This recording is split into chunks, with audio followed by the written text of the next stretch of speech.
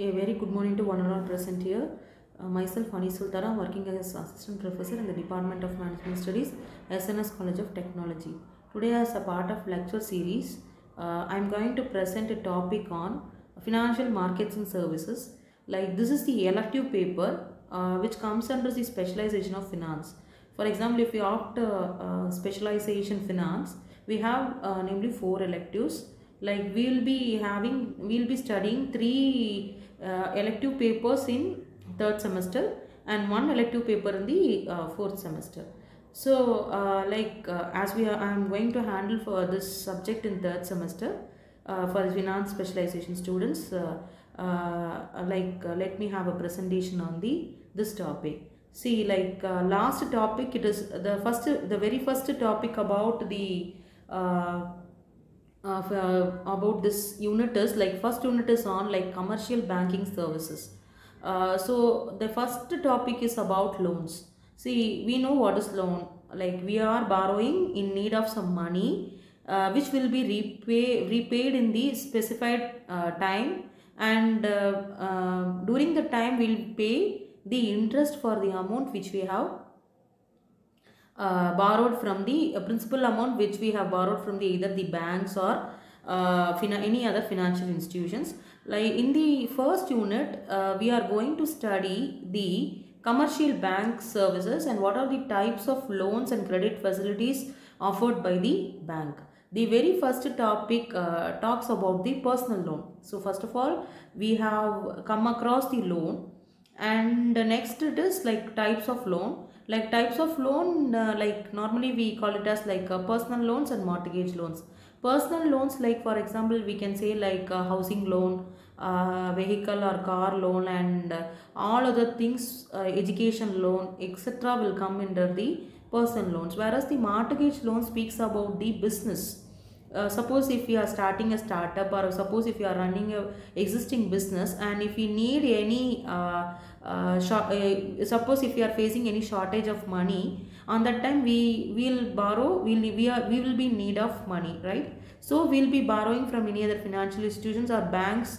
Like there is a term called business loan or mortgage loans, which is offered to the individuals beyond the period. For example, like a long term loan, normally the loan period will exceed up to 5 years. So if it is like a long term loan, for example, if it is taking to 10 years or 12 years or 15 years, so this will call it as the long term loans. See, if we look at the picture,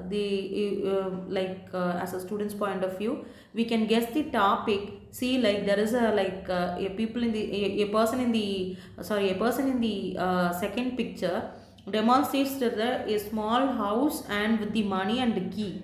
So, and next picture which tells about the application, the loan application. So what are the things you have to be filled, like your KYC, know your client, all the details has to be filled. So if we look into this picture, we can clearly say that this is the topic we are going to see. So again, the recap, we have seen the loans. So what is typically a loan?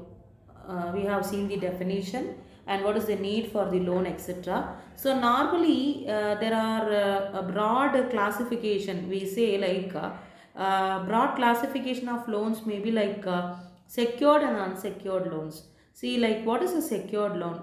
Like if the borrower, we are borrowing from the bank or any institution where the bank, we have to submit any collateral.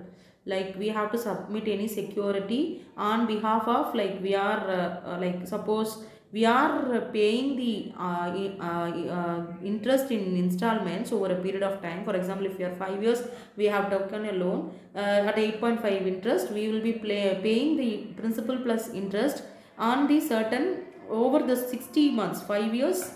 For the period of 60 months, we will be paying the loan amount, that is equated monthly installments, that is we call it as EMI.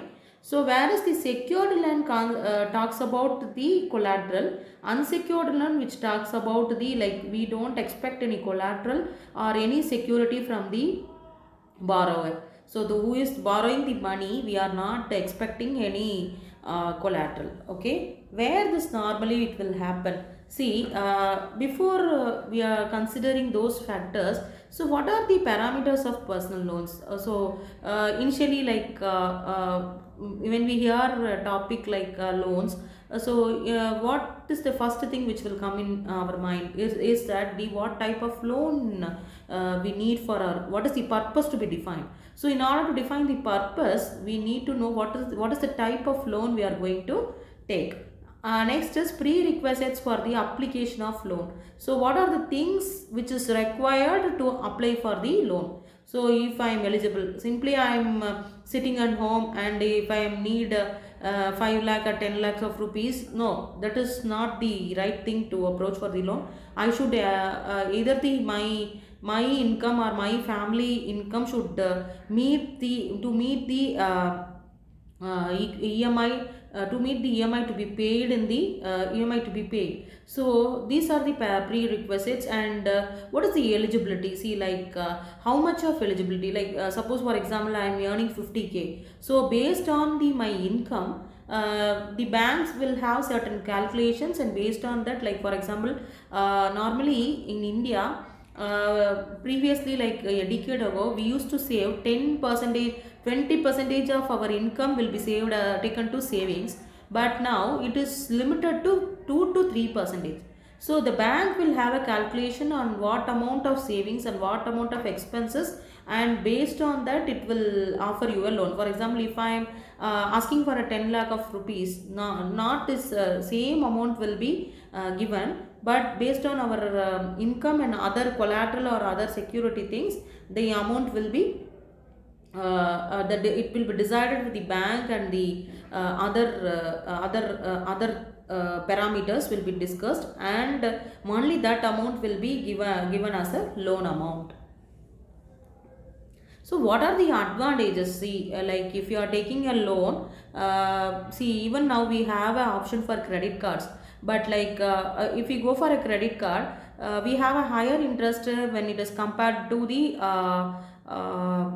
personal loans. On the other hand, sometimes, for example, for personal loans there will be no collateral will be needed, but the credit card comes under the unsecured loans, which has to be backed by any collateral, etc. So we need to understand a clear understanding about what is a secured and unsecured. So what are the disadvantages of secured loan? Like risk of losing collateral, maybe our security, if we regret to pay the amount, EMI or some amount, our collateral will be seized, and potential for over borrowing, we may over borrow to compensate this loan amount. So these many factors are there in the like a